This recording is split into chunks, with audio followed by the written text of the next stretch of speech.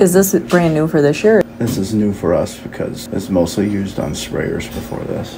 Your dotted white line is your GPS AB line, and your blue line is where the camera is actually steering it. So in the top left corner of the screen, we have our camera indicator, which indicates our confidence level of what the camera is reading. Green would be normal operation, and then once it turns to orange, it's starting to lose confidence, and red is when it would go offline and default back to your original GPS AB line, which once it gets back to orange or green level, then it re-engages back here.